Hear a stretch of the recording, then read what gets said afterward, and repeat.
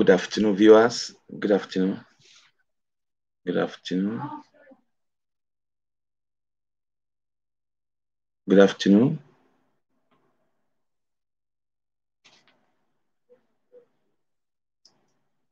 Good afternoon, everyone. Good afternoon. Good afternoon. Good afternoon.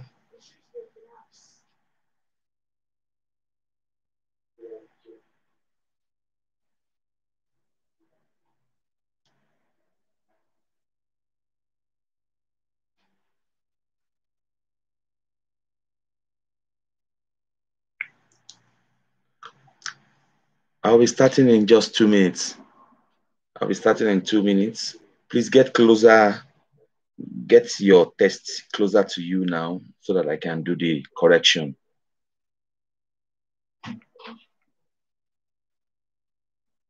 Get your test closer to you. I can do the correction.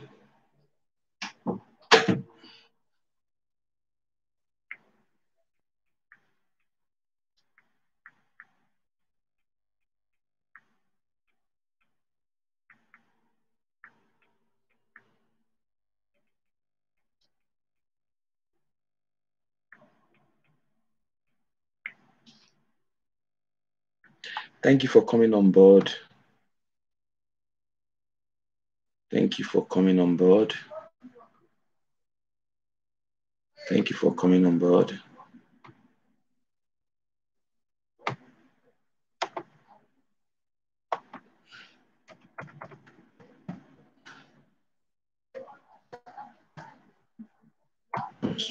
I'm connecting it also to the Facebook. So we have it Facebook. So people can view us through Facebook also.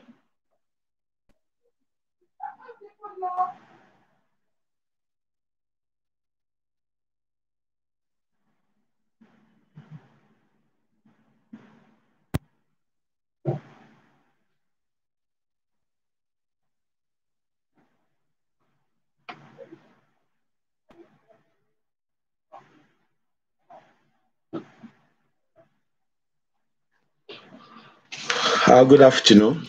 Good afternoon, everyone. Good afternoon. Good afternoon. Good afternoon.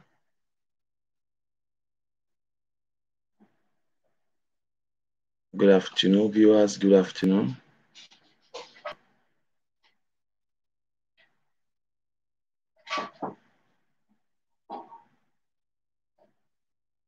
Good afternoon.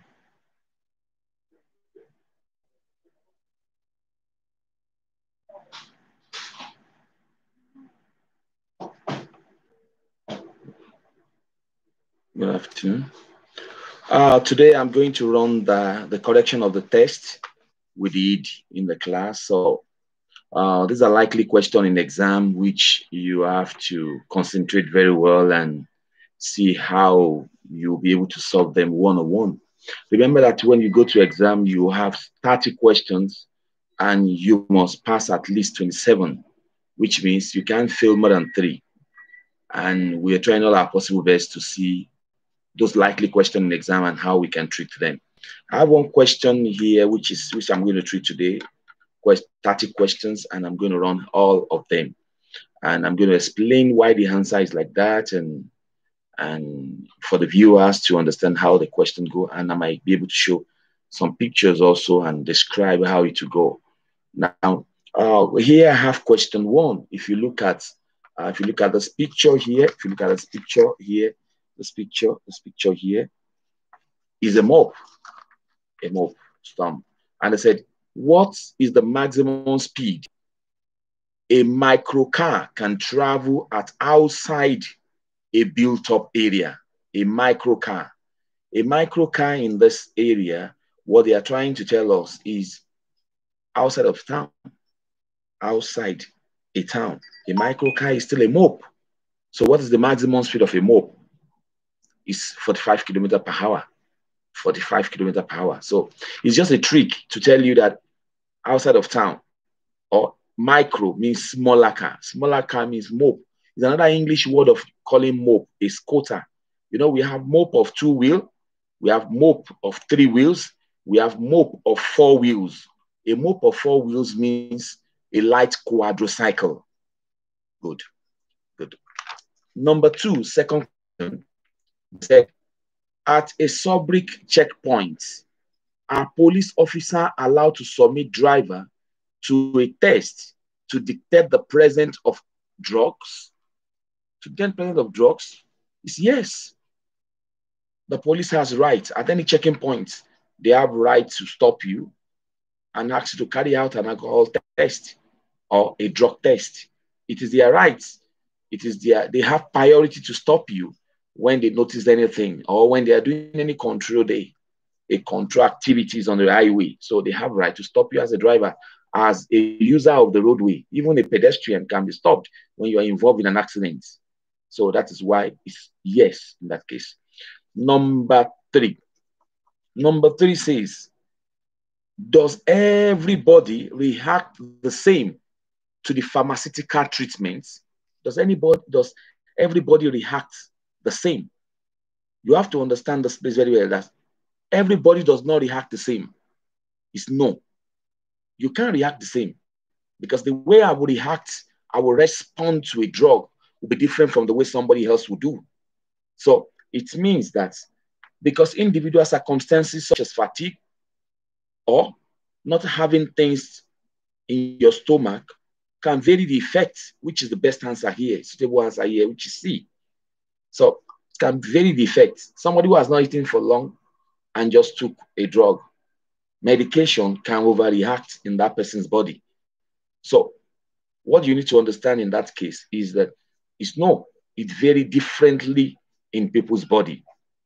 Number 4, when a police officer gives a long whistle, he is ordering a driver to a long whistle. A long whistle of police is oh, long whistle. Remember that we have 2 types of tune of the whistle of police. We have the long whistle and we have the short but frequent. In this case, when we have the long whistle here, it's telling you to continue driving. Continue driving. It's just like in football. When the referee blow a whistle, like, oh, the match is starting. When the referee blow a whistle like short but frequent, means the match is ending. So likewise, the police. In exam, just have it in mind that when a long whistle comes up, it means that continue going. But when it's short but frequent, means stop. Number 5, if you use a mobile phone when you are driving, the risk of having accidents is dash, dash, dash. The risk of having accidents in this area, in this case, the risk of having accidents, the risk of having accidents here will be greater than if you don't use one. So when you use the phone, mobile phone while driving, your risk of having an accident will be high. Will be more. So because the mobile phone causes distraction so much. You get distracted when you are using a mobile phone. You get distracted. You get distracted when you're using a mobile phone. So you have to understand that using a mobile phone will cause you a lot of distraction. And in this case, it will be greater. Your distraction will be greater, according to the question number 5 in this case. Question number 5 in this case. It will cause you distraction. Number 6, question number 6. In the event of an accident, must you stop to help? Must you stop to help? When they say, must you stop to help? Yes, if there's no help rendered. But if they are carrying out help already, or help, first aid are on ground, you have to continue going. You don't have to render help so that you will not cause a distraction. So in that case, the answer here will be yes, which is the B. Yes, when help is required, and no, traffic officers are present. So that is it. When no traffic officers are present to help, you can carry out your help. Number 7, an emergency vehicle on emergency service permitted to use their flashing light only. Emergency vehicle, that is the priority vehicle. You know, they have 2 ways of expressing their intention on the roadway. They can use their siren and they can use their flashing lights. They can use either of the 2. It's permitted. And when and this question is asking you, can they use only lights in this place? Can they use only lights? It's yes. Yes. When it does not represent any danger to other roads, which is the A. When it does not represent any danger, it does not cause danger to other people. That is why you see most time at night, they go with their lights. But when they get to a junction where they don't have visibility, they blow the siren so that the junction, it will call attention of other users from the junction. Number 8, under the effect of alcohol, the stopping distance dash dash dash. Stopping distance dash dash dash. It increases because under the influence of alcohol, when you brake, it will take you more time before the vehicle stops because you are not reacting fine. Your reaction time is longer. It's increasing. So it automatically, the braking distance and stopping distance will also increase. And remember, when braking distance and stopping distance increases, it means that it's not good. It's a danger. Number 9, which seats can a minor who is taller than 1.5 meters occupy in the private car? It can go for any seats. Can go for any seats, both the front and the rear. Can go for any seats. There's no problem about that. Number 9, which is B, can go for any seats in that area. Well, just remember that when that minor is less than 135, he has to use the seat restraint system. But when he's in between 135 centimeter to 150, he might use seat belt or the seat restraint system. But when he's above 150, he needs to use the seat belt direct. Number 10, what does this sign means?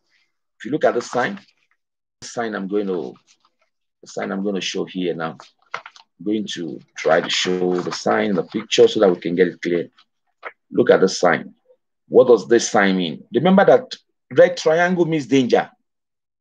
The picture you're seeing is wildlife animal. So in that case, danger due to frequent crossing of wild animals. Frequent crossing of wild animals. That is that. We could number 11 of that test. Number 11 says, if the private car wants to turn left, it must. If a private car wants to turn left, if the private car wants to turn left, look at the picture which they are talking about here, because it has to look at the picture. If this private car wants to turn left, good.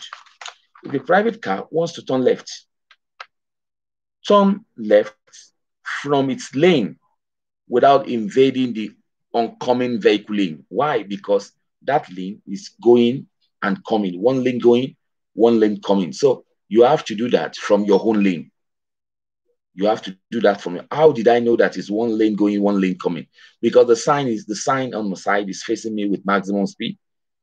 And in this case, we should understand that the lane is trying to tell us what it takes. That is just two-direction flow of traffic. Number 12 says, if you drive while you are tired, dash, dash, dash. The answer here will be, your reaction time will increase. You are tired, you are under fatigue. Remember that you will not react fine. Your reaction time will increase. It will take you time. But when it takes you time to react, that means you have an increment in your reaction time. So automatically, you are not going to have, you're getting closer to the obstacle, and it's dangerous. Number 13, reaction distance is dash, dash, dash. Just like asking you, what is reaction distance? What is reaction distance? Remember, reaction. That is the distance you cover during from the time you react. When did you react? From the time you start to press brake until the car stops. So the right answer here will be A, which says the distance that the vehicle travel during the reaction time. Sorry, they are talking about reaction distance. So reaction distance is the distance you cover during the reaction time. During that reaction time, there's a distance you cover. So that distance is the reaction distance. So what is that reaction time? The time that passes when I receive a stimulus and I react to it. You did not press brake. You only intend to press brake. You react by removing your leg from the throttle to put it on top of brake. So in that case, you are reacting. Now, the distance you cover during that reaction time, the car is still moving. There's a distance you cover. That distance during reaction time is called the reaction distance. It's different from braking distance. Braking distance is from the moment you start to press brake, you are braking for the vehicle to stop. Stopping distance is the braking distance plus reaction distance. Number 14, on this interurban road, it is mandatory to use the deep beam headlights. Look at interurban road. This interurban road. They're giving us a picture of an interurban road. Look at this picture. Interurban road. This kind of road is like conventional road because it has no symbol of motorway, dual carriageway, and highway for automobile. So it's a conventional road. So in this case, they said the right answer will be when there's a danger of dazzling others on interurban, it is mandatory for you to use the deep beam headlights because the deep beam headlight, they believe that it's not dazzling. It doesn't dazzle when it's well adjusted. But when it has an improper adjustment, it dazzles so much. It dazzles so much. Good. Good. Oh, number 15 of the question says, are you permitted to use cornering lights in your vehicle? Cornering lights. In this place, cornering light is like you are honing the light to show to someone who is coming out from the corner that a vehicle wants to enter the corner.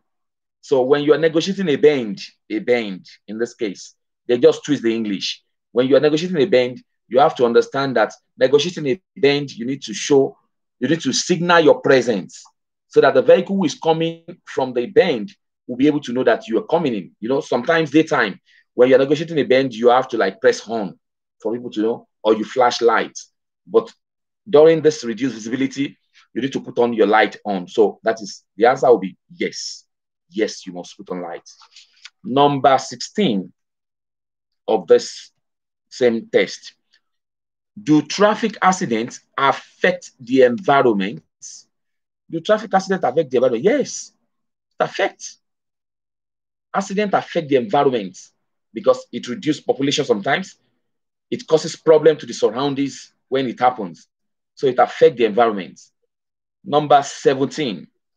Number 17 says, when you are driving in thick fog, remember that thick fog is a reduced weather condition and is this atmospheric weather condition or environmental weather condition that hamper visibility. You turn on the deep beam headlights and the fog lights. Is this correct? Is this correct? It's yes, because the purpose of the fog light is for the foggy weather. It's for the foggy weather. Remember that. How did you use it? We have fog light at the front. We have fog light at the back. The fog light at the front is used when you have a reduced weather condition. But the fog light behind is used when you have a kind of bad weather condition that drastically reduce visibility. So you need to call in the rear one. And anytime you press the button of the rear one, remember that the front one will be activated also. But anytime you're using the front one, the rear one will not on. Number 18. Where should a minor who is taller than 1.35 sit in a private car? In the rear or the front seat, wearing the seat belt for the adults. You know, because the question says taller than 1.35. So when you're taller than 1.35, you have right to use the seat belt. And remember, don't let them trick you in exam. You can sit at the front or behind. So far, it's safe. So far, you meet up the required safety measure, which will make you not to submarine when you use the seat belt according to the height. Number 19. What does this sign indicate? Look at the sign very well. Look at the sign. Circular red with a pedestrian inside it. Number 19. That is entering is prohibited to pedestrian. Circular red means prohibition. Entry is prohibited to them. Number 20. Is it mandatory for a private car with a trailer to carry a spare tire for the trailer? To carry a spare tire for the trailer? It's no. A private car, remember that a private car tow a light trailer. So you don't need, it's not compulsory for you to carry a spare tire for that trailer because your tire covers that trailer because it's a light trailer. The light trailer.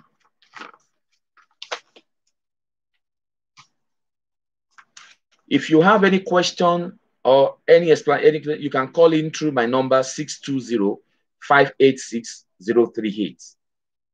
If you have any question, you can call in through 620-586-038. Now, if one question is not clear, because we're doing correction of the class yesterday. Now, I said, number 21, is there a relationship between speed and bodily injury? Is there a relationship between speed and the bodily injury? Number 21 is yes. Yes. There's a relationship between both. The higher you speed, remember, the more serious injury will be in the event of an accident. So there's a relationship between them. When you go higher speed, an accident happens. The injury will be so high. But when you go lesser speed, the injury will be lesser. Number 22 says, are you permitted to stop or park on or near the pedestrian crossing? On or near. You can't park on the pedestrian crossing. You should know that. That is very, very clear. You cannot stop or park on the pedestrian crossing. But you may stop or park nearby. But you can't park on it. Because parking on it, you are depriving the pedestrian to use it. So in that case, if pedestrians go and use other part of the road and accident happens, you that park on that pedestrian crossing will be sanctioned. So you can't park on the pedestrian crossing, but you can park nearby. Number 23. Number 23 says, when should you look through the rear view mirror? When should you look through the rear view mirror? You have to understand that regularly, even though you are not carrying out any maneuver, you must always watch your mirror. Remember that in any area where you have traffic, most especially in a built-up area or interurban where there's much traffic, you must look at interval of 5 to 10 seconds frequently.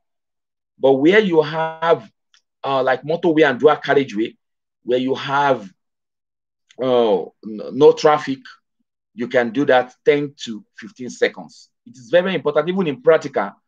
When you are driving, you have to concentrate and be looking mirror.